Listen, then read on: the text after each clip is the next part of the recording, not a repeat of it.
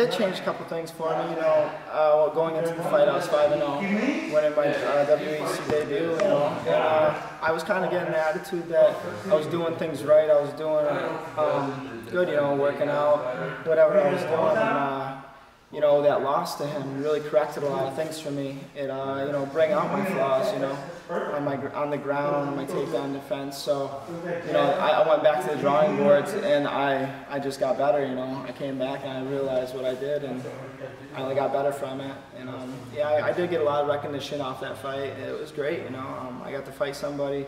You know, I get to see Manny Gambirian on my record. I wish it was a win, but, you know, it's a loss. But I learned a lot from it. It was good. It was good.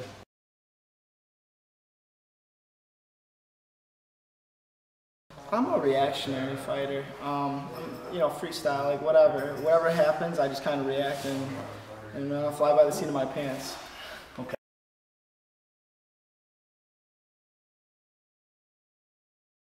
The local venues are a great start. You know, they take care of you, they build you up. The WEC is just, you know, it's so legit. Everything is just so like professional. You know, like. Everything's on time, everything's, you know, and they really promote you, and they really do treat you like a professional athlete, you know, so for that, you know, it makes you really feel really good, and it just, you know, just makes you feel like you're at that level that you've worked for.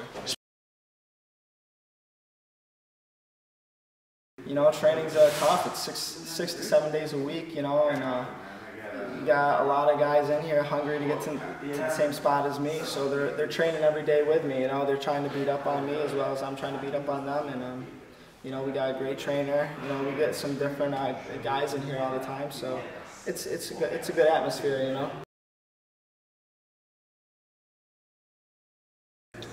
I spend between 3 and 4 hours a day. You know, depending how I feel. If I'm hurting, you know, it's probably about 2.5, 3 hours. But if I can go the extra, I'll go 5. You know, I'll work out 2 to 3 times a day. I actually just come in here at night. I don't even know what I'm doing that day. It's more or less my trainer. You know, he'll just be like, all right, tonight we're doing this. You know, and I just gotta get ready and do it. You know, so it's more or less just I come in, I find out what I'm doing. I train about half my camp with the weights, you know, and yeah, mostly just a lot of cardio, and because I'm already big for 45, so making that 45 weight pound class is tough, you know. So I just lift just enough to keep my strength and you know, my endurance and stuff.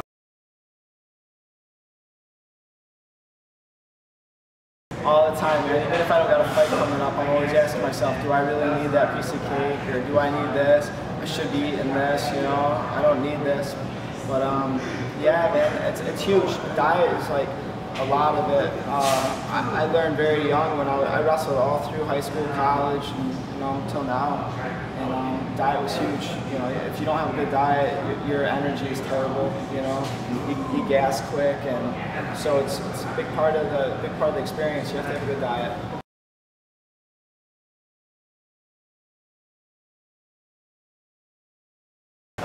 Well, as soon as it gets legalized in New York, I'll be able to start fighting in front of my home crowd instead of these people just hearing about me fighting, going, hey man, tell me when your next fight's going to be and where it's going to be. If it's like in Horseheads, I'll pop over. And it ain't even legal in New York State yet, you know? I'm fighting out on the West Coast most of the time, so it would be really cool if it was legalized in New York, because I would love to have the hometown fans coming. My hometown is Elmira Heights, so Elmira Heights has the USA Center, has that in Elmira, so and that hosts some pretty big hockey games. So I'm hoping, you know, maybe that'll be something. I could fight at the USA Center.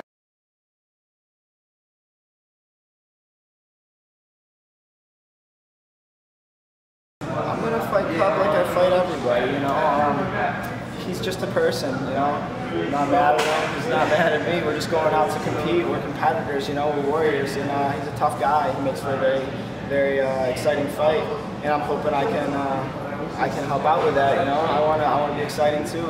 So basically, you know, just go out and fight like I train hard, so this should be right up my alley.